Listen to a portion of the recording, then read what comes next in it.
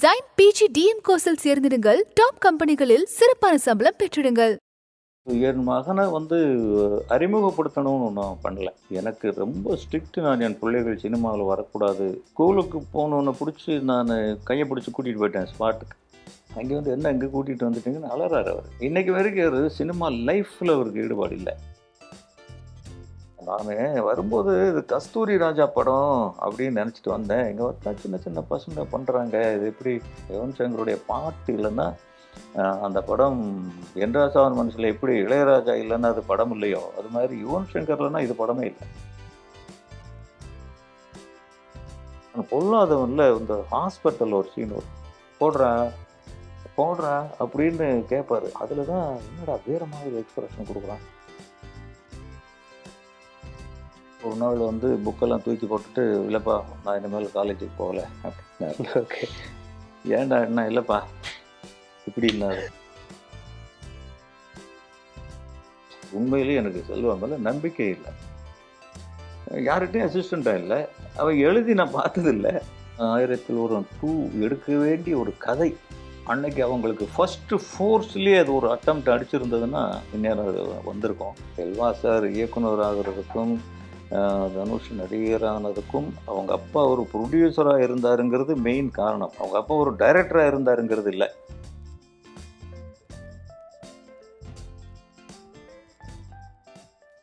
Cinema Vikatan viewers அனைவருக்கும் வணக்கம். And 2002 மே 10 ஒரு ட்ரெண்ட் செட்டிங் உருவாக்குச்சுன்னு சொல்லலாம். துள்ளுவது இளமை அப்படின்ற படம். ஸோ அது வெளிவந்து 20 வருடங்கள் ஆயிடுச்சு.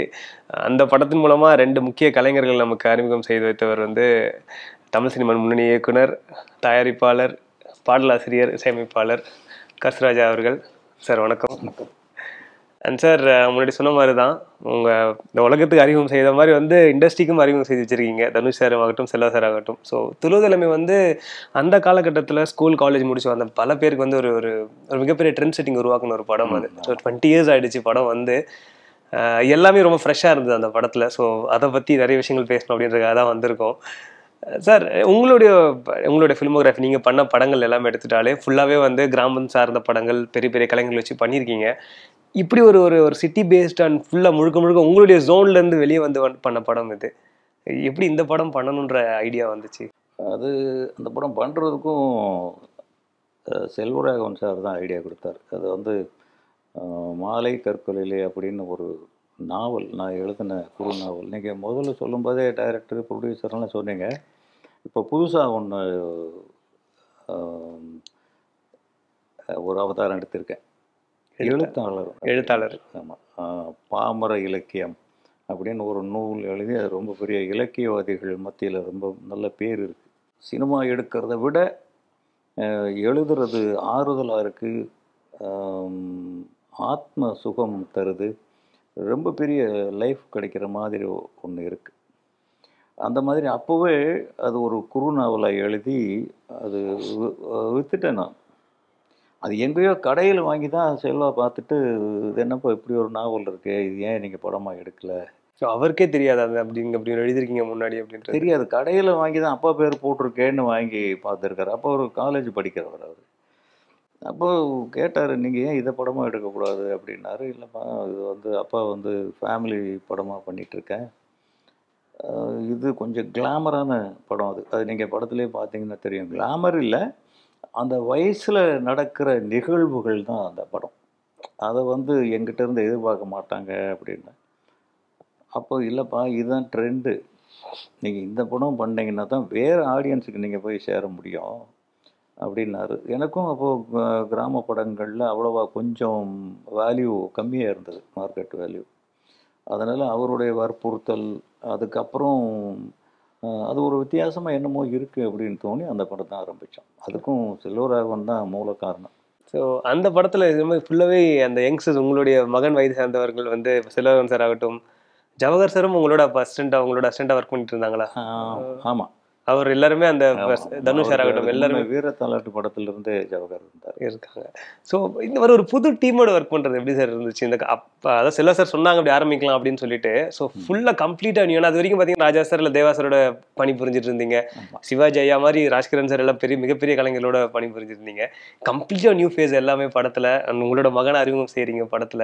இந்த ஐடியாலாம் எப்படி வந்துச்சு உங்களுக்கு அந்த படம் வரைக்கும்? இல்லை, புதுமுகங்கள்ங்கிறது நான் ஏற்கனவே பண்ணது தானே. நான் படம் ஆரம்பிக்கிறதுக்கு முன்னாடியே நாம் உருவாக்குற, நம்ம கருவில் உருவாகிற ஒரு விதை, அது நம்மளுடைய உருவாக்கமாகவே வரணும். அதுக்கு வந்து பெரிய நடிகர்கள் நடித்தா அந்த நடிகர்கள் நடிச்சிருக்காங்க அப்படின்னு தான் வரும். இப்போ வீரபாண்டிய கட்டபொம்மன் கூட எடுத்தீங்கன்னா கட்டபொம்மனாக வரல, சிவாஜியாக தான் வெளியே வந்தது. கர்ணன் எடுத்தீங்கன்னா சிவாஜியாக தான் வெளியே வந்தது. அந்த மாதிரி பெரிய நடிகர்கள் நடித்தாக்க அது அவங்களுக்கு தான் அந்த பேர் போகும், அவங்களா தெரியும். நம்மளுடைய உருவாக்கம், நம்மளுடைய கற்பனைகள், நம்ம சொல்லணும்னு நினச்ச விஷயங்களை சொல்ல முடியாமல் போயிடுங்கிறதுனால அப்போ இருந்தே நான் நியூ ஃபேஸில் தான் குறிக்கோளாக இருந்தேன். அதிலே ராஜ்கிரண் முதல் படமே, அப்புறம் 2வது படம், 3வது படம், நிறைய படங்கள் புதுமுகங்கள் தான். இப்போவும் அதில் தான் எனக்கு ஈடுபாடு அதிகமாக இருக்குது. அந்த முறையில் செல்வா சொன்ன உடனே ஒத்துக்கிட்டது எனக்கு ஏற்கனவே பழக்கப்பட்ட ஒரு விஷயம் அப்படிங்கிறது தான். பழக்கப்படாத விஷயம் அந்த என்டையர்லி ஒரு யூத், அவங்களுடைய தேவைகள், அந்த பருவத்தோடைய தேடல்கள், அதெல்லாம் எனக்கு தெரியாதுங்கிறது ஒன்று தான் என்டையர்லி டிஃப்ரெண்ட்டு. அதுக்கு அந்த படத்தில் அவர் கூட இருந்தார். புதுமுகங்கள்ங்கும்போது என் மகனை வந்து அறிமுகப்படுத்தணும்னு ஒன்றும் பண்ணல. எனக்கு ரொம்ப ஸ்ட்ரிக்ட். நான் என் பிள்ளைகள் சினிமாவில் வரக்கூடாது, ப்ரிவியூ கூட கூப்பிட்டு போக மாட்டேன். ஒரு படம் பார்த்தது இல்லையா? அந்த மாதிரி ரொம்ப ஸ்ட்ரிக்டாக இருந்தேன். அந்த படத்தில் நிறைய பேர், ஒரு 150 பேர் பசங்க பார்த்துருப்பேன். இப்போது தெலுங்கில் உதயகிரண் அப்படின்னு ஒரு ஆக்டர், அப்போ வந்து சித்திரம்னு ஒரு படம் வந்துருந்தது. அவர் இப்போ இறந்துட்டார். அப்போ அவரை கண்டுபிடிச்சி பேசணும், அவரும் பண்ணுறேன்னு சொல்லிட்டார். அதுக்கப்புறம் சரி ஓகேன்னு படம் ஆரம்பிக்கலாம் அப்படிங்கும்போது தான் அவங்க உஷாக்கிரன் மூவிஸ்லேருந்து ஃபோன் பண்ணி அதை தமிழில் டப் பண்ண போகிறோம், அதனால் நீங்கள் வந்து அந்த பையனை நடிக்க விட மாட்டோம் அப்படின்ட்டாங்க. வேறு வழியே இல்லாமல் அந்த படம் ஆரம்பிச்சாக வேண்டிய கட்டாயம். ஏன்னா ஃபினான்ஷியல் சர்வைவல் அப்படிங்கிறது அன்னைக்கு அப்படித்தான். வேறு என்கிட்ட கையில் முதலீடு கிடையாது. இப்போ ஒரு 5 லட்ச ரூபா கடன் வாங்கணுன்னா அந்த படத்தை ஆரம்பிக்கணும். என்னடா செய்கிறதுங்கும் போது தான் திடீர்னு நம்ம வீட்டிலே ஒரு பையன் இருக்கானுங்கிற ஞாபகம் அப்போ தான் வருது. 150 பேர் தேடினதுக்கப்புறம் உஷாக்கிரனில் அந்த பையன் நடிச்சிருந்தாருன்னா கூட தனுஷ் வந்திருக்க முடியாது. ஆக்சுவலி தனுஷுக்கு வந்து சினிமாவில் இன்ட்ரெஸ்டே கிடையாது. 5 படங்கள் பண்ணுற வரைக்குமே அவர் சினிமா விட்டு ஒரு கால் வெளியிலேயே தான் வச்சுருந்தார். அப்படியே? ஆமாம், எனக்கு வேண்டாம் சினிமா, என்னை விட்டுருங்க. அதுலேயும் முதல் நாளெல்லாம் அவர் ஸ்கூலுக்கு போகணுன்னு பிடிச்சி நான் கையை பிடிச்சி கூட்டிகிட்டு போயிட்டேன் ஸ்பாட்டுக்கு. அங்கே வந்து என்ன இங்கே கூட்டிகிட்டு வந்துட்டீங்கன்னு அலறாரு அவர். அப்புறம் அந்த காஞ்சி கவல்னு ஒரு மாடல் ஆக்ட் பண்ணாங்க. அதில் அந்த பொண்ணு அந்த பீச்சில் நடந்து போகிற ஷாட் தான், அப்படி கையை பிடிச்சிட்டு நடந்து போகணும், கையை பிடிக்கிறதுக்கு கை வட வட வட நடக்குது, அலறாரு. அப்புறம் அது ஹாலிடேஸில் ஆரம்பித்த படம். சரி 60 நாள் ஹாலிடேஸ் இருக்குது, முடிச்சிடலாம் அப்படின்னா ஒரு ஹாலிடேஸ் போச்சு, 2 ஹாலிடேஸ் போச்சு, பணப்பற்றாக்குறை. அதனால் அவர் படிப்பே போயிடுச்சு. அவர் இன்றைக்கி இவ்வளோ பெரிய ஆக்டர் ஆகியிருக்காரு அப்படிங்கிறது மெயினான ரீசனே வீட்டில் எல்லாமே ஹைலி எஜுகேட்டடு. அவர் செல்வராகவன் வந்து மெக்கானிக்கல் இன்ஜினியரு, அவங்க சிஸ்டர்ஸ் 2 பேரும் டாக்டர்ஸ். இவர் +2லே நானே பிடிச்சி இழுத்துட்டு வந்துட்டேன். +2 கம்ப்ளீட் பண்ண முடியல வராது. கம்ப்ளீட் பண்ண அப்புறம் பண்ணார். பண்ணிவிட்டு அப்புறம் அவருக்கு அதில் அந்த பயம் வந்துருச்சு. எல்லோரும் படிச்சுட்டாங்க, நம்ம படிக்கலை அப்படிங்கிறதுனால ஒரு வேளை அதில் தன்னை ஈடுபடுத்திக்கிட்டாரா, இல்லாட்டி பிளட் பாண்ட் ரத்தத்திலே இருந்திருக்குமா, இல்லை அவங்க அப்பா பிளட்டு அண்ணா பிளட்டு அப்படி இருக்குமா அப்படிங்கிறது தெரியல. சினிமாவில் ஈடுபாடு இல்லாமல் தான் அவர் வந்து சினிமாவுக்குள்ளே வந்தார். இன்றைக்கி வரைக்கும் ஒரு சினிமா லைஃப்பில் அவருக்கு ஈடுபாடு இல்லை. வேறு ஏதோ ஒன்று தேடல், வேறு ஏதோ ஒன்று இருக்குது, என்னமோ ஒன்று அவருக்குள்ளே இருக்குது. தன்னுடைய வாழ்க்கை இதுதான், நம்ம இதுக்கு தான் பிறந்தோம் அப்படின்னு ஒவ்வொருத்தரும் ஒரு முடிவெடுப்போம். எனக்கு இவ்வளவு நாளைக்கு அப்புறம் எழுத்தாளன் ஆகணுங்கிறது அது ஒரு எதேச்சையாக தான் ஏற்பட்டது. விகடனில் தான் சொன்னாங்க, ஒரு 10 பக்கத்துக்கு ஒரு கட்டுரை எழுதி கொடுங்க, ஒரு ஆர்டிக்கிள் எழுதுங்கன்னா எழுதி கொடுத்தேன். கொஞ்சம் சோஷியல் வயலன்ஸ் இருந்தது அதில். இதை டைரெக்டாக சொல்லாமல் ஒரு கேரக்டர் பண்ணுற மாதிரி சொல்லி கொடுங்க, எழுதி கொடுங்கன்னாங்க. மாற்றினேன். அது மாற்றி 3000 பக்கம் வந்துருச்சு. அப்பா! அதை வந்து அப்புறம் குறைச்சி 1000 பக்கமாக இப்போ ஒரு நாவலாக போட்டு அது பாமர இலக்கியம் அப்படின்னு ரொம்ப நல்லா போகுது. கல்லூரிகளில் எல்லாம் கொண்டாடுறாங்க அதை. ஏன்னா மொழி, நம்மளுடைய நாட்டுப்புற மொழி, தேனியனுடைய வட்டார வழக்கு சொல்லு, அந்த நடை, எழுத்து நடை, அது இது வரைக்கும் வரல. அப்படிங்கிறதுனால ஏன்னா எனக்குள்ள ஒரு இப்படி ஒன்று இருக்குது அப்படிங்கிறது இப்போ தெரிஞ்ச மாதிரி அவருக்குள்ளே என்னமோ இருக்குது. அது என்கிட்ட அவர் இன்னும் சொல்லலை. ஒருவேளை அவர் என்னைக்கு வெளிப்படுத்துவாரோ தெரியல. ஆனால் நீங்கள் தொடக்கத்தில் சொன்னீங்க வந்து எனக்கு துளி விருப்பம் கிடையாது என்னுடைய வாரிசுகள் வந்து சினிமாக்குள்ளே வரணும் அப்படின்றதுன்னு. பட் செல்வர் சார் சொன்னதுக்கப்புறமா தான் இந்த மாதிரி உங்களுடைய கதையே நீங்கள் எடுக்கலாம், புக்கில் இருந்ததே வந்து படமாக எடுக்கலாம்னு முடிவு பண்ணுறீங்க. உங்களோட 2வது மகனை வந்து நடிக்கவும் வைக்கிறீங்க. நீங்கள் எப்படி உங்களுக்குள்ளே டிசைட் பண்ணிட்டீங்க சரி மகன்கள் பரவாயில்ல சினிமாக்குள்ளே வரட்டும் அப்படின்றத? நீங்கள் முடிவு பண்ணாத அது எல்லாமே நடந்திருக்கும், சாத்தியமாக இருக்கும். ஆமாம்மா. ஒரு காரணம் என்னென்னா, செல்வா சார் இயக்குனர் ஆகிறதுக்கும் தனுஷ் நடிகரானதுக்கும் அவங்க அப்பா ஒரு ப்ரொடியூசராக இருந்தாருங்கிறது மெயின் காரணம். அவங்க அப்பா ஒரு டைரக்டராக இருந்தாருங்கிறது இல்லை. அவங்க அப்பா ஒரு ப்ரொடியூசராக இருந்தார். அதனால் அவங்க ஈஸியாக வந்துட்டாங்க. இல்லாட்டி நிறைய பேர் அவரோட திறமைசாலிகள்லாம் கூட வாய்ப்பு இல்லாமல் இருக்காங்க. நமக்கு எல்லாமே கடன் கொடுக்குறதுக்கு ஆள் இருந்தது, இன்வெஸ்ட் பண்ணி ஹீரோ ஆக்கிட்டோம் நம்ம. அதில் வந்து செல்வா சாருக்கு வில்லிங்கே இதுதான், சினிமா தான். அவர் மெக்கானிக்கல் இன்ஜினியரிங் படிக்கும்போது செகண்ட் இயர் முடிச்சுட்டு வந்து ஒரு நாள் வந்து புக்கெல்லாம் தூக்கி போட்டுட்டு, இல்லைப்பா நான் இனிமேல் காலேஜுக்கு போகலை அப்படின்னாரு. ஓகே. ஏன்டா என்ன? இல்லைப்பா இப்படின்னாரு. ஓகே. அப்படின்னா என்ன? இல்லைப்பா சினிமா தான் இனிமேல் அப்படின்னா. எனக்கு படிக்கணும். நான் சிட்டிக்கு வந்ததனுடைய, சென்னைக்கு வந்ததனுடைய முதல் நோக்கம் பிள்ளைகள் படிக்க வைக்கணும் அப்படிங்கிறது தான். நம்ம ஊரில் சொல்லுவாங்க, எங்கள் ஊரில் கிராமத்தில் என்ன பெரிய டாக்டரா பெரிய இன்ஜினியரா அப்படின்னு. இது ரெண்டும் எவ்வளோ பெருசு அப்படின்னு பார்த்துடணுன்னு தான் வந்தோம். அது கடவுளுடைய அருள் வந்து டாக்டர் இன்ஜினியர் 2 பேருமே நம்ம வீட்டில் இருந்தது. அப்போ அவர் இப்படி சொல்கிறாருன்ட்டு ஒரு பொய் சொன்னேன் அவருக்கு. சினிமா இங்கே தான்ப்பா இருக்கும், பாகவதர் காலத்துலேருந்து ஊமப்படம் காலத்துலேருந்து இங்கே தான் இருக்குது, இன்னும் இருக்கும், படிப்பு கிடைக்காது, டிகிரி முடிச்சுட்டு வா, நானே யார்கிட்டயாவது அவனை சேர்த்து விட்றேன் அப்படின்னேன். அதுக்கப்புறம் அவர் ஒன்றுமே பேசலை. நான் இதுக்கப்புறம் என்ன பண்ணேன்னா, அவருக்கு டெக்ஸ்டைலில் பெருசாக கொண்டு வரணுன்ட்டு ஒரு டெக்ஸ்டைல் மில்லே விலைக்கு பேசி அவரை அமெரிக்கா அனுப்புறதுக்காக பிளான் பண்ணி வச்சுருந்தேன்.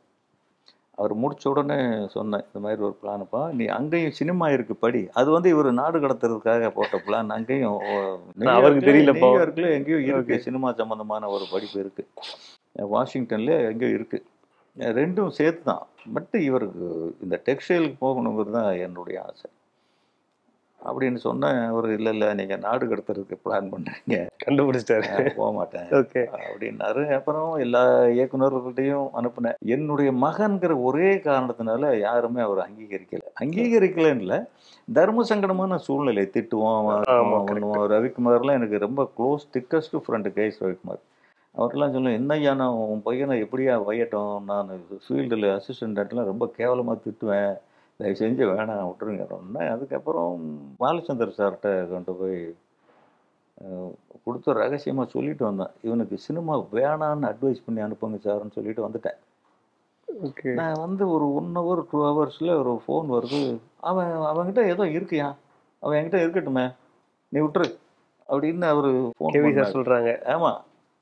அப்புறம் அவர்கிட்டையும் நிறைய நாள் இருக்கலை. அவர் சீரியல் தானே பண்ணிட்டு இருந்தார். அதனால சினிமாவுக்கான மைலேஜ் இல்லைப்பா, அவர்கிட்ட என்ன உண்டோ அதை நான் ஓரளவு கற்றுக்கிட்டேன்ட்டு வந்துட்டார். அப்புறம் அப்படியே இருந்தார். அதுக்கப்புறம் அவர் ஸ்ட்ரெயிட்டாக டைரக்டர் தான், but he's an observer. Our self confidence, நிறைய ஆங்கில நாவல்கள் எக்கச்சக்கமாக படிப்பார். படிக்கிறது முக்கியம் இல்லை, வாசிப்புங்கிறது முக்கியமே கிடையாது. வாசித்ததை மைண்டில் ஸ்டோர் பண்ணுறதும் அதை சரியான இடத்துல வெளிப்படுத்துறதும் தான் ஒரு சிறந்த திறமை. அதே மாதிரி பார்க்குற ஹை லெவல் பிக்சர்ஸ் இப்படி பண்ணி பண்ணி பண்ணி தயார் பண்ணிக்கிட்டாரு. இதுக்கப்புறம் துள்ளுவதோ இளமைக்கு அப்புறம் தான் பிரச்சனை ஸ்டார்ட் ஆச்சு. அவர் கெரியர் அப்படியே இருக்குது. துள்ளுவதோ இளமை நல்லா ஓடிடுச்சு. அதில் என்ன ஆச்சுன்னா, செகண்ட் ஹாஃபில் வந்து அவரே அந்த படத்தை பண்ண வேண்டிய கட்டாயம் ஆகிப்போச்சு. எனக்கு வேற ஒரு படம் வந்தது, அதனால நீயே பண்ண. செகண்ட் ஷெட்யூல் ஃபுல்லா அவர் டைரக்ட் பண்றாரு வந்து பாத்தீங்களா? ரெண்டாவது ஷெட்யூல் ஃபுல்லா அவர் டைரக்ட் பண்ற மாதிரி இருந்தது. ஆமாம் ஆமாம் ஆமாம். அப்போ அவர் கிட்டத்தட்ட 60-70% அவர் தான் பண்ணுற மாதிரி இருந்தது. அந்த நேரத்தில் அவருக்கு நியூ பாய் இல்லையா, அன்னைக்கு எனக்கு வேல்யூ இருந்ததுனால என்னுடைய நேம் போட வேண்டிய கட்டாயம் ஆச்சு. படம் வெளியிட்டப்ப. ஆமாம் ஆமாம். இல்லாட்டி அந்த படத்தை வாங்க மாட்டான். அப்போவே யாரும் வாங்கலை, ரொம்ப கஷ்டப்பட்டோம். அது முடிஞ்சதுக்கு அப்புறம் தான் அந்த பையனுக்கு யார் இனி படம் கொடுப்பாங்க. அது பார்த்தீங்கன்னா ஒரு குரூப் ஆஃப் ஸ்டோரி. அந்த படத்தில் 5-6 பேர். ஹீரோவே இன்னொரு பையன் தான், அபிநயன், அவர் தான் ஹீரோ. அப்போ அது எப்படிடா என்ன செய்யறது, இன்னும் நிறைய பேர் கேட்டாங்க. கேட்டு கூட எனக்கு அதே மாதிரி தான் கேட்டாங்க. 4 பேர் 3 பேர் ஃப்ரெண்ட்ஸு, பாய்ஸு, ஸ்கூலு, காலேஜுன்னு இப்படி தான் கேட்டாங்க. அவரு எனக்கு அதில் இன்ட்ரெஸ்ட் இல்லை. ஏன்னா அப்போ நான் அவங்கள பேஸ் பண்ணி இல்லை. எனக்கு என்ன இப்போவும் நான் என்ன தான் ஆதாரமாக வச்சுப்பேன் நான். அதில் எனக்கு அவ்வளோவா ஈடுபாடு இல்லை. பேசாமல் இருப்பா, நீ காலேஜுக்கு ஒன்றா கொடுப்போ அப்படின்னு பிளான் பண்ணியிருந்தோம். அவர் இப்போ தான் என் டாட்டர் வந்து செகண்ட் டாட்டர் கார்த்திகா தேவின்னு, அவங்க வந்து ஒரு நாள் மெல்ல தயங்கி எதுவோ வர்றாங்க கிட்ட. எனக்கு பசங்க கிட்ட வந்தாங்கன்னா பயம் இல்லை, பொண்ணுங்க கிட்ட வந்தாங்கன்னா பயம். பொண்ணுங்களும் ஒய்ஃபும் அப்படி பதுங்கி வந்தாங்கன்னா ரொம்ப பயமாக இருக்கும். என்ன ஏதாவது டேஞ்சரான ஒரு விஷயத்த சொல்லுவாங்கன்னா முடிவோடு தான் வருவாங்க. இதான் முடிவு. ஓகே, முடிவு பண்ணிட்டு நம்ம கிட்டே வருவாங்க. பண்ணிட்டு நம்ம மூலம் அதை வர வைக்கணும் அப்படின்னு சொல்லுவாங்க. என்னம்மா நேரம் அப்போ நைட்டு 11 மணி 12 மணி இருக்கும். ஓகே அப்படின்னு, இல்லைப்பா செல்வா ஒரு நல்ல கதை சொன்னான், நீங்கள் கேட்குறீங்களா? எனக்கு அப்போவே நம்பிக்கை இல்லை. உண்மையிலேயே எனக்கு செல்வா மேலே நம்பிக்கை இல்லை. யார்கிட்டையும் அசிஸ்டண்ட்டாக இல்லை, அவன் எழுதி நான் பார்த்ததில்லை. எப்படிம்மா சொல்கிற? இல்லைப்பா, அதான் உங்ககிட்ட சொல்ல பயப்படுறாங்க, நீங்களே நானே சொல்கிறேன். என்ன ஒரு டாக்டர் வந்து கதை சொல்கிறாங்க, ஃப்ரேம் பை ஃப்ரேம் இப்படி வர்றான், இப்படி கதையை நரேட் பண்ணுறாங்களா? ஆமாம், அவர் நரேட் பண்ணுறாங்க. எனக்கு நான் அப்படியே பார்த்துட்டு இருக்கேன், கதை சொல்கிறேன். இப்படியே கதை சொல்ல பெரிய டாக்டர் வந்து சேர்ந்துட்டாங்க, அவங்க அம்மா வந்துட்டாங்க. ஓகே, கதை சொல்லி முடிச்ச உடனே எப்படிப்பா இருக்கு? நல்லா இருக்குமா? அதை ஏன் நீங்கள் செல்வா பண்ண வைக்கக்கூடாதா? ஒன்று, எனக்கு இவ்வளோ பெரிய ஸ்கிரிப்ட் எப்படிமா அவன் பண்ண முடியும், யாருக்கிட்டையும் ஒர்க் பண்ணலையே. அப்படிங்கும்போது தான் என் ஒய்ஃப் அண்டர்டேக் பண்ணாங்க, உங்களுக்கு மொத்தம் எவ்வளோ கடன் இருக்குது, அவனுக்கு ஒரு 2 கோடி கடன் வாங்குங்களேன் எக்ஸ்ட்ராவா அப்படின்னு சொல்லி அந்த படம் எடுக்கிறதுன்னு டிசைட் பண்ணோம். காதல் கொண்டேன். இப்படிதான், அதுதான் காதல் கொண்டேன். அப்படி தான் ஆரம்பிச்சது. அது அவருக்கு ஒரு முன் அனுபவம் இல்லை, பட்டு ஹீஸ் ஜீனியஸ், அதில் ஒன்றும் டவுட்டே கிடையாது. சில பேர் புத்தர் பிறக்கும் போதே புத்தர் இல்லை இல்லையா, அந்த அளவுக்கு சொல்லலாம். அந்த அளவுக்கு அவருக்கு கெப்பாசிட்டி, ஞானம் இதெல்லாம் இருக்குது. எங்கள் ஒட்டுமொத்த குடும்பத்தினுடைய கெப்பாசிட்டியும் அவர்கிட்ட இருக்குது. ஆனால் அவருக்கு அதை வெளிப்படுத்திக்க தெரியாது. அவர் இன்னசென்ட் பாய். அது அப்படிதான் காதல் கொண்டேன் வந்தது. நீ கூட நடிப்புல பின்றாரே சார், பாருங்க, சாணிக்காயம் பிரமாதமா பண்ணிருக்காங்க எல்லாருமே. சாணிக்காயம் இல்லை, நானும் படம் பார்த்தேன், ஷாக் ஆகிட்டேன். எப்படி பண்ணுவான், எவ்வளோ இருந்தது உங்களுக்கே அதிர்ச்சியாக இருந்தது. அந்த கிளைமாக்ஸ் தான் ஹைலைட். அதில் ஒருக்குள்ளே இருக்கிறதுக்கு ஒரு தீனி கிடைச்சிருக்கு அப்படிங்கிறது ரொம்ப பெரிய விஷயம். அப்போ தான் அவர் தனுஷுக்கு எவ்வளோ சொல்லி கொடுத்துருப்பாரு அப்படிங்கிறது புரிஞ்சது. நீங்கள் செட்டில் இருந்ததே கிடையாது அவங்க 2 பேர் சேர்ந்து பண்ண படங்கள்ல பெரும்பாலும் போனதே கிடையாது. நீங்கள் அவங்க 2 பேர் சேர்ந்து பண்ண படங்கள் நான் தானே அதான் கேட்குறேன். நேரமும் கூடவே இருப்பேன். ரெண்டாவது, எனக்கு எப்படின்னா பட்ஜெட்டில் பண்ணணும் அப்படிங்கிறது. எப்போவுமே நான் சின்ன சின்ன படங்கள் தான் பண்ணுவேன். அவருக்கு வந்து அன்லிமிட்டடாக பண்ணணும், நினைச்சதை எடுக்கணும், எனக்கு நினைக்கிறதுக்குள்ளே எடுக்கணும் அப்படின்னு. ரெண்டுமே வித்தியாசம் இருக்கு பெரிய. ரெண்டுமே செட் ஆகலை. காதல் கொண்டேன்ல டெய்லி சண்டை தான். அதில் அந்த காட்டில் அந்த ஹீரோ அடிச்சு போட்டுட்டு ஒரு டான்ஸ் ஆடுவார், ஒரு மியூசிக்கலாக. அப்பா, அந்த சீனை எனக்கு முதல்ல சொல்லலை. ஓகே, சொல்லலைன்னா எனக்கு 4 ப்ரொப்பல்லர் வேணும் அப்படின்னாரு. நான் சிரிச்சிட்டேன். ஒரு ப்ரொப்பல்லருக்கு என்ன வாடகைன்னு தெரியுமா உனக்கு? அதுக்கு எவ்வளோ பெட்ரோல்? இங்கேருந்து ஒரு ப்ரொப்பல்லர் ஒரு வண்டியில் தான் ஏற்ற முடியும். ஒரு வண்டி இங்கே திருப்பதிக்கு பக்கத்தில் தலக்கோணான்னு, அங்கே தான் அது ஷூட்டிங்கு.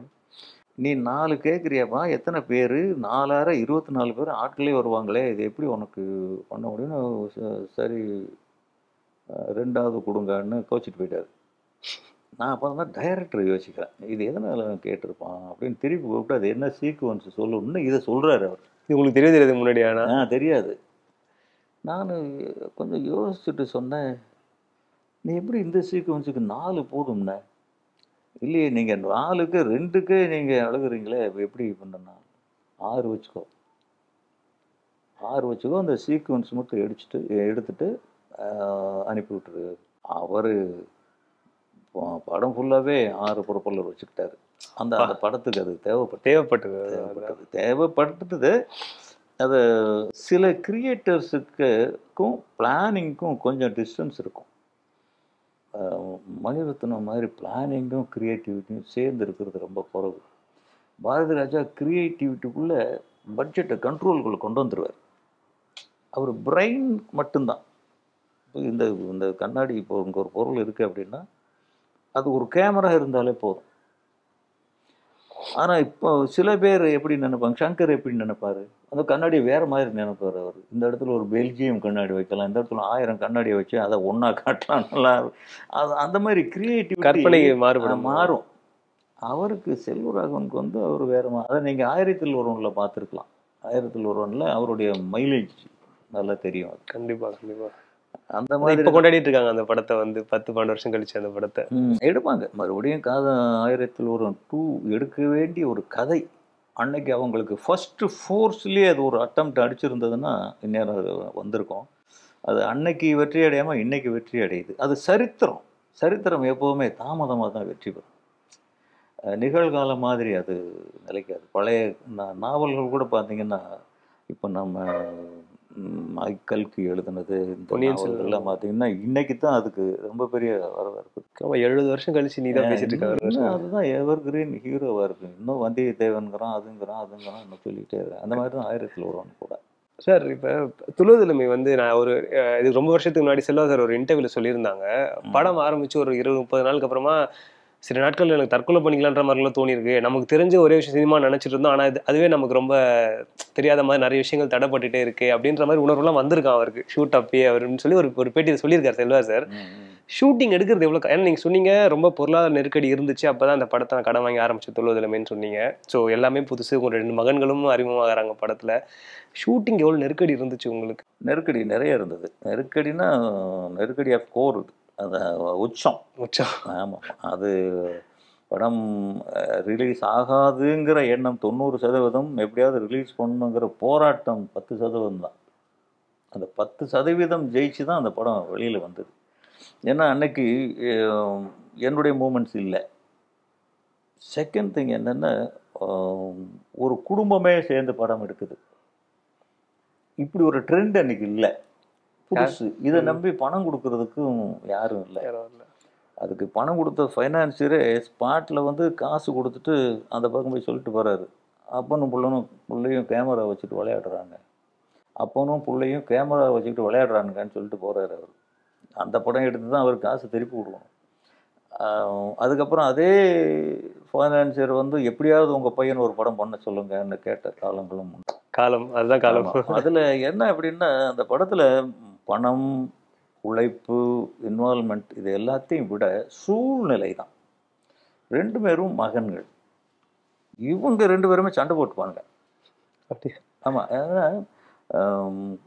சில்ட்ரன் வைஸ் 4 பேரும் ஈக்குவல். இதுதான், ஒருத்தருக்கு வந்து உயர்ந்தவங்க தாழ்ந்தவங்க அப்படிங்கிறது கிடையாது. 2 பேரும் இன்னைக்கு வரைக்கும் அதில் செதறி போகாமல் இருக்கிறது அது ஒன்று தான். ஒருத்தருக்கு ஒரு பிரச்சனைனா எல்லாரும் உடனே வருவாங்க, ஒருத்தருக்கு ஒரு சந்தோஷம்னா எல்லாரும் உடனே கொண்டாடுவாங்க. சகோதர பாசம் 4 பேர்கிட்டயுமே அப்படியே இருக்கு. அப்படி இருந்தது தான் அந்த இடத்துல கொஞ்சம் வயலண்ட்டாக ஒர்க் அவுட் ஆச்சு. வயலண்ட்டானா இவன் அழுவான், அவன் ஸ்பாட்டில் இருக்க யாரையுமே திட்ட முடியாது, ஷேரின்னு திட்ட முடியாது, இன்னொரு திட்ட முடியாது, வேறு யாரையுமே திட்ட முடியாது. அப்போது இன்னும் மறைமுகமாக சில விஷயங்கள் என்ன ஏற்பட்டு போச்சுன்னா, தம்பி வந்துட்டான், அவன் எஜுகேஷன் போயிடுச்சு, எப்படியாவது அவனை கொண்டு வரணுங்கிற ஒரு இன்கரண்ட் ஃபோர்ஸ் அவருக்குள்ள செல்வாவுக்குள்ளே வந்துருச்சு. எனக்கு என்னென்னா, நான் கிட்டத்தட்ட ஒரு ஒரு ஒரு வீட்டுக்குள்ளே போகிறோம் அப்படின்னாக்க ஒரு வீட்டில் சமையல் பண்ணுற மாதிரி ஒரு சீன் இருக்கு, நான் கிரியேட் பண்ண மாட்டேன். அந்த வீட்டுக்குள்ள நுழைவேன், அந்த சமைக்கிற லேடியை வர சொல்லிட்டு நம்ம ஆக்டரை உட்கார வச்சு சமைக்க சொல்லுவேன். ஆர்ட் டைரக்டருக்கு வேலை இல்லை, யாருக்குமே வேலை கிடையாது. அப்படி படம் எடுத்து எனக்கு பழக்கம். இதுக்குள்ளே தான் நான் திட்டமிடுறேன் அந்த படத்தை. என்னுடைய பிளானிங் பூரா இதுக்குள்ளேயே இருக்குது. உங்களுடைய படமே வேற, நீங்க மைண்ட்ல ஓட்டுறது. பட் செல்வா வந்து அவருடைய ஸ்கேலே வேறையா இருக்கு. இது ரெண்டும் டேலி ஆக மாட்டேங்குது. ரெண்டாவது பிரதர்ஸ் டேலி ஆக மாட்டேங்கிறாங்க. 2 சன்ஸும் ஃபாதரும் டேலி ஆகலை. அம்மா அந்த பசங்களோட தான். அம்மங்களுக்கு தான் பயங்கரமான விஜயலட்சுமிங்கிற ஒரு கேரக்டர் இல்லைன்னா துள்ளுவது இளமை கிடையாது, காதல் உண்டன் கிடையாது, செல்வாவும் கிடையாது, தனுஷும் கிடையாது, கஸ்தூரி ராஜாவே கிடையாது. இந்த 2 பேர் கொதிப்பையும் வாங்கி வாங்கி இவனை சமாதானப்படுத்தி அவனை சமாதானப்படுத்தி ஓடு வந்து அம்மா முடியல படுத்துக்குவான். எனக்கு வேண்டாம் சினிமாட்டு நடந்து போய்கிட்டே இருப்பான். திருப்பி அவங்க போய் இல்லை ராஜா வா வான்னு இழுத்துட்டு வந்து இப்படித்தான் அந்த படம் முடிஞ்சுது.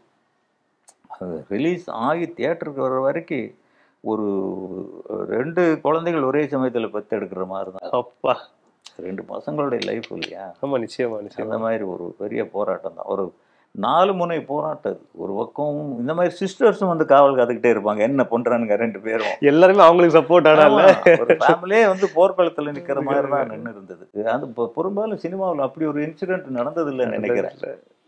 அண்ட் வந்து நீங்க உங்களுடைய படங்கள் ராஜா சாரோட ஒர்க் பண்ணிருக்கீங்க, தேவா சாரோட பண்ணிருக்கீங்க. யுவன் சங்கர் ராஜா சார் வந்து இந்த படத்துக்குள்ள கொண்டு வந்தது ஐடியா யாரோடது? என்னோடது தான். உங்களோட சங்கர் ராஜெல்லாம் ஃபிக்ஸ் பண்ணதுக்கு அப்புறம் தான் செல்வா வந்தாரு. அப்படிங்களா? ஓகே. ஆமாம்மா. ஏன்னா அந்த தன்மை எப்படி ராஜா சார் வந்து என்றாசாவின் மனசுல வீரத்தாலாட்டு அதெல்லாம் ஒரு குடும்ப நடுத்தர வர்க்கத்துக்கான ஒரு மிடில் ஏஜ் ஒரு ஸ்கிரிப்ட் போகிறாங்க. அதுக்கு வந்து ராஜா சார் அந்த எக்ஸ்பீரியன்ஸ், அந்த அனுபவம், அந்த முதிர்ச்சி, அந்த ஞானம் தேவைப்பட்டது. ஒருவேளை யுவன் சங்கர்கிட்ட கொடுத்து அதெல்லாம் அவரால் பண்ணியிருக்க முடியாது. அது வேற கலரில் போயிருக்கும். இது தீண்ட தீண்ட வயது வாவா நெருப்பு கூத்தடிக்குது, இந்த மாதிரி சில அதெல்லாம் ராஜா சார்கிட்ட எப்படி கொடுக்க முடியும்? நம்ம முதல்ல இதை போய் அவர்கிட்ட சொல்லவே முடியாது. அதனால அவர் பையன்கிறதுனால எனக்கு அந்த நேரத்தில் ஒரு மிஸ் அண்டர்ஸ்டாண்டிங் இல்லாமல் ஈஸியாக கிடைச்சது. நாங்கள் ஒரு ஃபேமிலி மாதிரி ஆகிட்டோம் அதுக்குள்ள. ஓகே. ஆமா, சின்ன வயசுல அவங்க வளரும் போதே நீங்க பார்த்துருப்பீங்க அவங்கள. பார்த்துருப்பேன். கம்போசிங்லாம் விளையாடிட்டு இருப்பார் அவர். அந்த பாடல்கள் படத்துக்கு ஒரு மிகப்பெரிய ஒரு பலமா இருந்துச்சு ரிலீஸ் ஆகிறதுக்கு முன்னாடி. அந்த படத்துக்கு நரம்பே அதுதான். அந்த படம் ரிலீஸ் ஆகிடுங்கிற ஒரு நம்பிக்கை வந்ததே அந்த யுவன் சங்கர் தான். அதுக்கு அவருக்கு டோட்டல் ஃபேமிலி அவருக்கு நன்றி சொல்லணும். யுவன் சங்கருடைய பாட்டு இல்லைன்னா அந்த படம் என்றாசாவன் மனசில் எப்படி இளையராஜா இல்லைன்னா அது படம் இல்லையோ, அது மாதிரி யுவன் சங்கர்லன்னா இது படமே இல்லை. அவருடைய பாடல்கள் வந்து நாங்கள் ஷூட்டிங் எடுக்க போகிறோம், அங்கே இருக்கிற பசங்களை இது எங்கிட்ட இருக்கடா, இது எங்கிட்ட இருக்கடா, அவ்வளோ லேட் ஆகிடுச்சு படம். அந்த அளவுக்கு யங்ஸ்டர்ஸ்கிட்ட போய் வயலண்ட்டாக ரீச் ஆகிடுச்சு. அது அந்த படத்தினுடைய ஓப்பனிங் படம் ரிலீஸ் பண்ணிட்டோம். எப்படியோ போராடி நைட்டு 2 மணிக்கு ரிலீஸ் ஆகிடுச்சு. வீட்டில் வந்து படத்தாக்க காலையில் ஃபோன் வருது. எனக்கு என்னென்னா அந்த படத்தின் மேலே அது அட்டர் ஃப்ளாப் ஆகிடுங்கிற நம்பிக்கை எனக்கு இல்லை. யுவன் சங்கருக்காக அது ஒரு 40% வருவாங்க தியேட்டருக்குன்னு ஒரு நம்பிக்கை இருந்தது. உங்களுக்கு இருந்துச்சு? படம் இருந்துச்சு. 40% வருவாங்க. ஒரு ஃபர்ஸ்ட் ஒரு 40% இருக்கும், அப்புறம் 50% வரும். அந்த அளவுக்கு வந்தாலே அது போதுமானது தான். அப்படிங்கும்போது திடீர்னு ஃபோன் பண்ணாக்க உதயம் தியேட்டருக்கு ஃபுல்லுன்னாங்க. என்னடா ஃபுல்லுங்கிற, நம்ம தியேட்டரை பார்க்குறேன், அடுத்த தியேட்டரை பார்த்துட்டு சொல்கிறியான்னு கேட்குறேன். இல்லை நம்ம தியேட்டர் தான்ப்பா. அந்த வலிகளுக்கெல்லாம் ஒரு மருந்து, ஒரு ஆதரவு, அந்த வெற்றிங்கிற ஒரு வார்த்தை தான். கம்ப்ளீட்டாக அதுக்கு முன்னாடி பட்ட துயரங்கள்லாம் மறந்துருச்சு. ஏன்னா முக்கியமான லாஸ்ன்னா தனுஷோட எஜுகேஷன். அவர் ரொம்ப படிக்கணும்னு ஆசைப்பட்ட ஏன்னா 4 பேரும் படிக்கணுங்கிறது எங்கள் குடும்பத்துடைய நிலைமை, கட்டாயம். அவர் எல்லாருடைய ஃபோக்கஸும் அவர் மேலே திரும்பிடுச்சு. அவன் படிப்பு கெடுத்துட்டீங்களே அப்படின்ட்டு. இப்போ தான் கொஞ்சம் கொஞ்சம் அது மறைஞ்சிருக்கு. ரெண்டாவது ஹீஸ் எ ஸ்காலர். இன்றைக்கி தானே வளர்த்துக்கிட்டாரு. சமூகம் சில இதை வளர்த்துறோம், சூழ்நிலையும் சமூகமும் சில விஷயங்களை வளர்த்துறோம். அந்த மாதிரி அவருடைய எஜுகேஷ்னல் லெவலை வளர்த்துக்கிட்டார். அந்த படத்தை பொறுத்த வரைக்கும் சார், நீங்க இந்த முக்கிய கதாபாத்திரங்கள் எல்லாருமே புதுமுகங்களா இருந்தாலும் தனுஷ் சார் உட்பட சப்போர்ட்டிங் காஸ்டிங் வந்து நீங்க ரொம்ப வந்து ஆல்ரெடி இண்டஸ்ட்ரியில் ரொம்ப எஸ்டாப்ளிஷ் ஆனவங்க தான் போட்டிருக்கீங்க. விஜயகுமார் சார் ஆகட்டும், அந்த பிரின்சிபல் கதாபாத்திரம், தலைவாசல் விஜய் சார், அண்ட் உங்களுடைய முன்னாடி படங்கள் தயாரிப்பாளர் பிரவீன் நடராஜன் சார் வந்து ஒரு முக்கியமான ரோல் பண்ணியிருந்தாங்க. ஸோ இந்த சப்போர்ட்டிங் காஸ்ட் எல்லாமே வந்து ரொம்ப கொஞ்சம் அவங்களுடைய யதார்த்தமா இருக்கும் நடிப்பு எல்லாருக்குமே. நடிக்கிறது அப்புறம், கதைங்கிறது அப்புறம், அந்த உருவத்துக்கு தகுந்த மறுபடியும் சிவாஜி கணேசனை தான் சொல்கிறேன். வீரபாண்டிய கட்டபொம்மனுக்கு சிவாஜி கணேசன் இருந்ததுனால அது கட்டபொம்மன். கர்ணனுக்கு சிவாஜி இருந்ததுனால அவர் கட்டபொம்மன். நான் ஒரு தடவை சிவாஜி சாரே கேட்டேன், நீங்கள் ரொம்ப வருஷமாக தமிழ் மக்களை ஏமாற்றிட்டு இருக்கீங்க, உங்களுக்கு நடிக்கவே தெரியாது என்ன.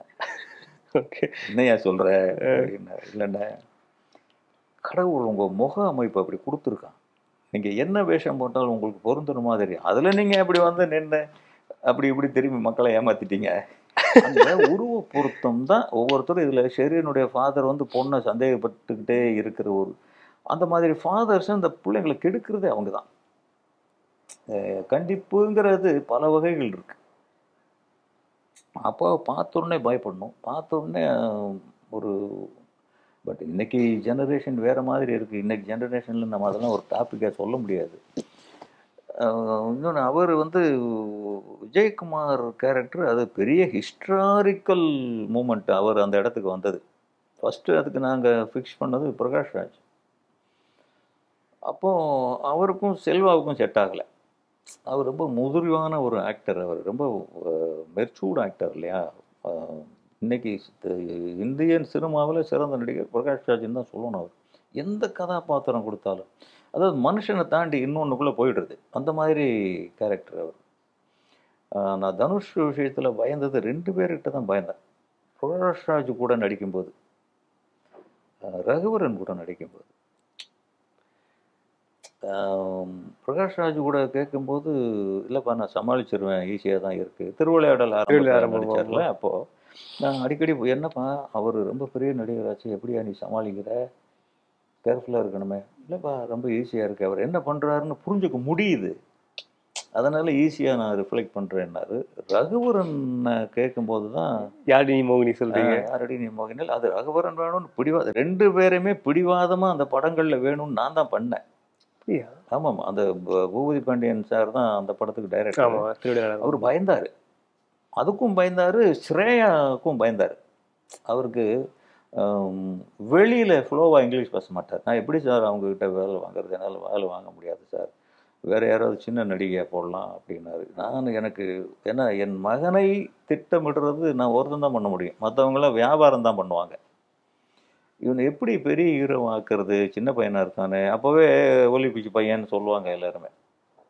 இது எப்படி மாற்றுறதுன்னா, அனுபவமான ஹீரோயின்கள் வேணும், அனுபவமான நடிகர்கள் கூட சேரணும்னு திட்டமிடு. அதில் தான் என் கெரியர் காணாமல் போச்சு.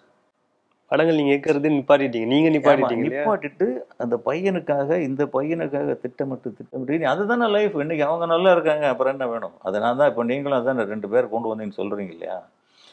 அப்போ அவருக்கு ஸ்ரேயா வந்து பயங்கரமான ஒத்துழைப்பு. இது வரைக்கும் என் படத்தில் 9 படம் பண்ணாங்க குஷ்பு, அதுக்கு அடுத்த ஒத்துழைப்பு இந்த மாதம் ரொம்ப பண்ணாங்க. பிரகாஷ்ராஜ் வந்து அந்த படத்தில் ஒரு கட்டாயம் வேணும்னு பிடிவாதம் வந்து எல்லாருமே பயம்.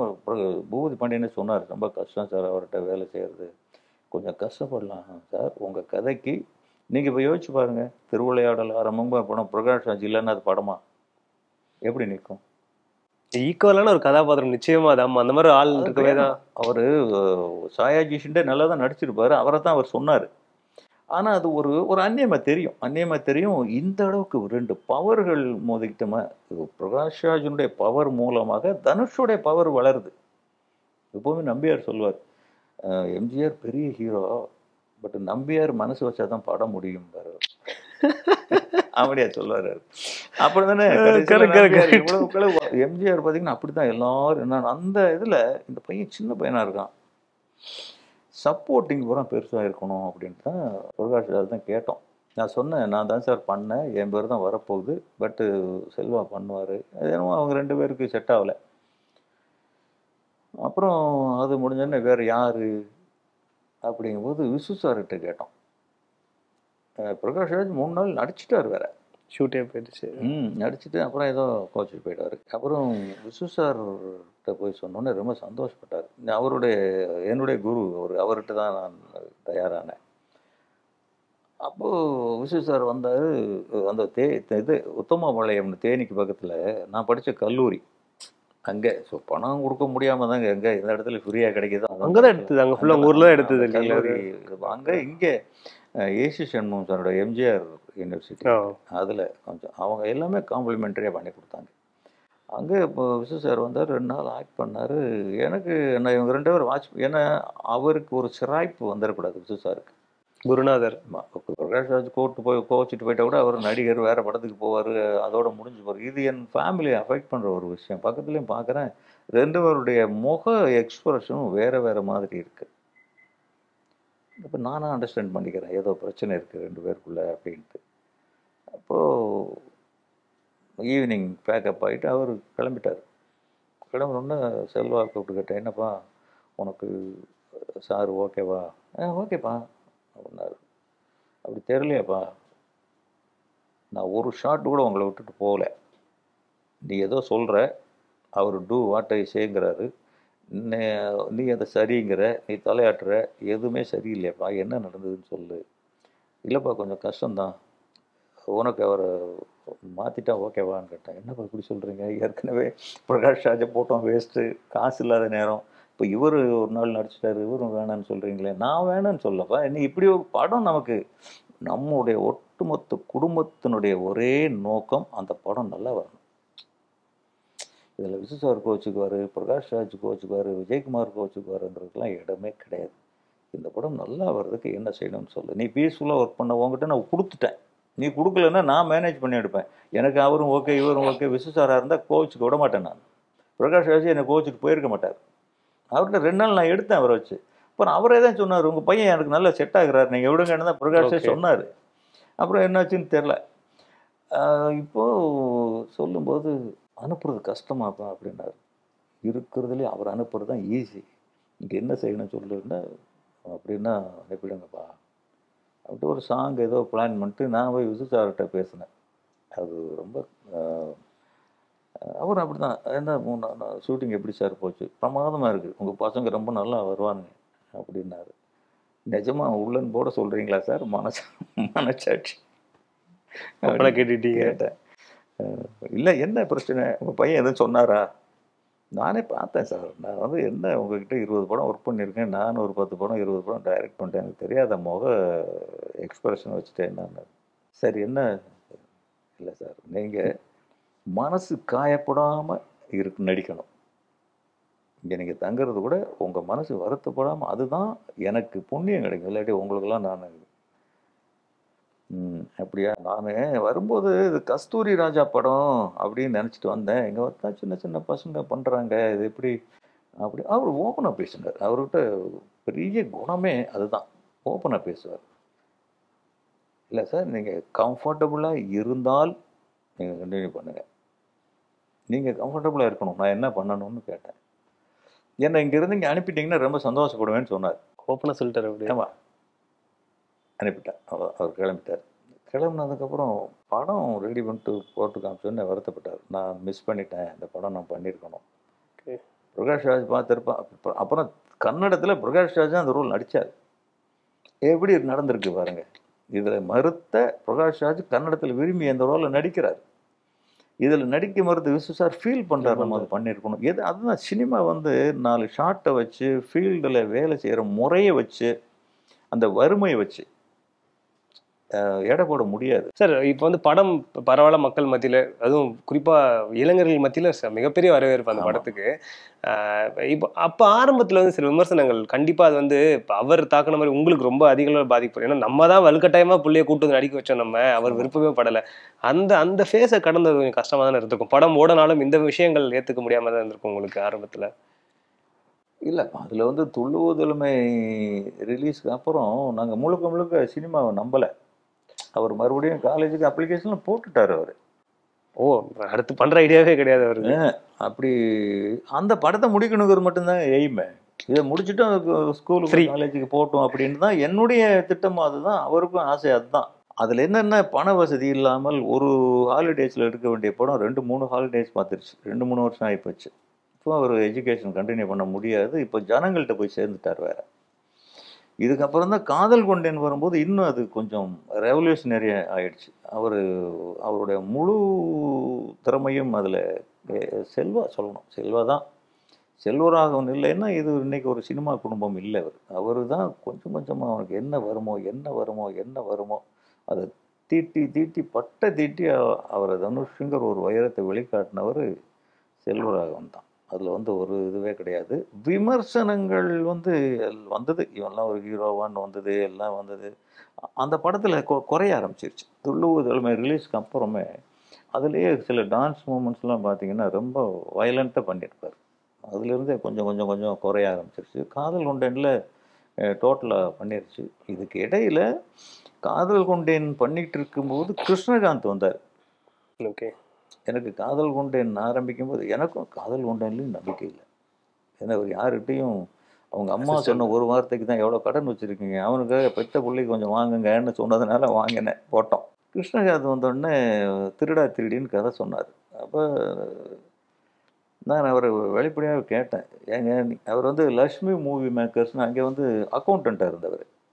ஓகே. எனக்கு ரொம்ப பழக்கம். நீங்கள் ரொம்ப கஷ்டப்பட்டு வந்திருக்கீங்க, இந்த பையன் ஏதோ 5 பேரில் ஒருத்தனை வந்துட்டான், அவனை நீங்கள் ஹீரோ வாங்குறீங்களே, எப்படிங்க உங்களுக்கு சரியாக வரும், கொஞ்சம் யோசிச்சு பண்ணுங்கன்னு சொன்னேன்.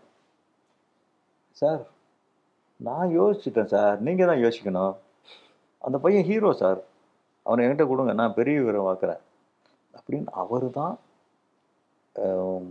இந்த தனுஷுக்கு அவர் மேலே நம்பிக்கை இருந்திருக்குமா தெரியாது எனக்கு. நான் இன்னைக்கு கூட கேட்குறேன், அவருடைய ஆக்டிங்கை பார்த்துட்டு ஒரு இடத்துல அப்போ தான் கேட்டேன் நான், பொல்லாதவன்ல இந்த ஹாஸ்பிட்டலில் ஒரு சீன் வரும், அவர் ரவுடிகளாம் அப்பா கிஷோர் அவங்களுக்கு ஆமாம் அடிப்பட்டதுக்கு அப்புறம் நடக்கிற சீன் வெட்டுறா போடுறா அப்படின்னு கேட்பாரு. அதில் தான் என்னடா வேறு மாதிரி எக்ஸ்பிரஷன் கொடுக்குறான் அப்படின்னு தான் கேட்டேன். நீ எப்படிப்பா இவ்வளோலாம் வச்சுருந்த உள்ள உனக்கு நடிக்க தெரியுமா அப்படின்னு அப்புறம் தான் கேட்டேன் நான். இது சார் 10 படம் பண்ணது அப்புறம் தான் கேட்குறீங்க. அப்போ தான் கேட்குறேன். எனக்கு அது வரைக்கும் இல்லை. ஃபாதர்ஸுக்கு எப்போவுமே நீங்கள் உங்கள் அப்பாவை போய் கேட்டு பாருங்கள், எவ்வளோ சாதிச்சாலும் பத்தாது. எனக்கு பிரசிடென்ட் அவார்டு வாங்குறதுக்கு கூட்டிகிட்டு போனார் அவர். நாங்கள் 2 பேரும் போயிருந்தோம். அப்படியே நின்று பார்க்குறோம், உள்ளே வாங்குறான். ஏங்க ₹1 காயினோட சென்னையில் இறங்கினேன் நான். ஒரு ₹1 காயின் தான். அது கூட இங்கே சிட்டி பஸ்ஸுக்கு சரியாக போச்சு. எம்டியாக இறங்கணும். இன்றைக்கி நம்ம ஃபுல்லாக பிரசிடென்ட் அவார்டு வாங்குறாங்க போது போலன்னு கண் கலங்குது. அந்த சந்தோஷமெல்லாம் ஏற்படுது. இருந்தாலும் இன்னும் பத்தாதே, இன்னும் என்ன செய்ய போகிறான் அவன் அப்படின்னு தான் தோணுது. ஹாலிவுட் போயிருக்காரு இப்போ. ஆமாம் போயிருக்காரு. இன்னும் கூட அந்த படங்களை பார்க்கும்போது அதில் இருக்கிற நிறை நம்ம கண்ணுக்கு தெரியாது, குறைகள். ஆனால் அம்மா பார்த்தீங்கன்னா, இவங்க பிள்ளைங்களை யாரும் அதை அடிக்கிற மாதிரி இருந்தாலோ இல்லாட்டி இவங்களுக்கே எண்டு வேறு மாதிரி, இப்போ அந்த இது காதல் கொண்டேன்னு அதெல்லாம் இன்னும் கிளைமேக்ஸ் நாங்கள் பார்க்கவே இல்லை. அப்படியா? அந்த அம்மா பார்க்க மாட்டாங்க. சாணி காயத்தில் செல்வாக்கு அப்படி தானேன்ட்டு அவங்க வீட்டுக்கு நைட்டு பூரா உட்காந்து அழுதுகிட்டே இருந்தாங்க. எதிர்பார்க்கலாம், அவங்க சொல்லலை முன்னாடியே. அவங்க பார்த்துட்டாங்களா அந்த கிளைமேக்ஸ்? அவங்க ஆமா அன்னைக்கு ஃபுல்லாக மறுபடியும் அது எதிர்பாரம் வர்றதில்ல. காதல் கொண்டேன்ல நமக்கு தெரியும் ப்ரொடியூசர்ன்றனால அந்த மாதிரி ஒரு இது விமர்சனங்கள். அது என்னமோ கடவுள் செயல். அவர் அட்டாக் பண்ணல நம்மளை. விமர்சனங்கள் மீடியாஸ் எல்லாமே எழுதுனாங்க. ஆனாலும் கூட தாக்குதலாக அது நம்ம குடும்பத்தை தாக்கலை. அந்த திறமை அதை மூடி மறைச்சிருச்சு. அதுக்கு முன்னாடி மீடியா தோற்று தான் போச்சு, அது இல்லைன்னு சொல்லவே முடியாது. எல்லாருமே எனக்கு இன்னொன்று மீடியா மேலே வருத்தமெல்லாம் நிறையா இருக்குது. ஏன்னா எது எழுதக்கூடாதோ அதை மட்டும்தான் எழுதுறதுன்னு மீடியா இருக்குது. எது எழுதணுமோ அதை மட்டும் எழுதணுங்கிறது எந்த மீடியாக்கிட்டையும் இல்லை. எது எழுதக்கூடாதோ ஒவ்வொருத்தர் பர்சனல், அவங்களோடது என்ன, நான் அங்கே இருக்கிறான், இங்கே சுற்றுறான் பர்சனலு சொந்த விஷயத்தை பற்றி எழுதுறதுக்கு யாருக்குமே ரைட்ஸும் கிடையாது. அதெல்லாம் கொஞ்சம் சர்வாதிகாரமான ஒரு போக்கு. அந்த நேரத்தில் பயங்கரமான தாக்குதலெல்லாம் பண்ணாங்க. அது அவன் மேலேயும் அதெல்லாம் வந்தது. அதையும் தாண்டி அவனை கடவுள் மேலே கொண்டு வந்தார். திறமையும் தகுதியும் தூக்கி நிறுத்திடுச்சு. அதே மீடியா இன்னைக்கு வேறு மாதிரி எழுதுதில்ல. சரிவா, கொஞ்சம் யோசிக்கணும். பவர் நம்மக்கிட்ட பேனா இருக்குது, பவர் இருக்குது அப்படிங்கிறதுக்காக எல்லாத்தையும் காமிக்கிறதுங்கிறது ஒரு சர்வாதிகார முறை தான். அது அன்னைக்கு எங்கள் மேலே பாஞ்சது. ரொம்ப நன்றி சார் உங்கள் நேரத்துக்கு. அண்ட் விஜயசிமாக்கும் ஸ்பெஷல் நன்றிகள் சிறப்பான அவங்ககிட்ட சொல்லிவிடுங்க. ஏன்னா அவங்க ஒரு மிகப்பெரிய ஒரு ஊன்றுகோலாகவும் துணையாகவும் இருந்திருக்காங்க. விஜயசிமாவும் சரி உங்களுடைய அவங்களுக்கும் இந்த நேரத்தில் நன்றி சொல்கிறேன் நான். ரொம்ப நன்றி. ரொம்ப நன்றி. விகடன் வாசகர்களுக்கு ரொம்ப நன்றி. XIME கற்பதற்கு அடி எடுத்து வையுங்கள். அதிக சம்பளத்துடன் டாப் கம்பெனிகளில் மேலாண்மை பணியாற்றிடுங்கள். XIME சென்னை கேம்பஸில் சேர டிஸ்கிரிப்ஷன் லிங்கை கிளிக் செய்யவும்.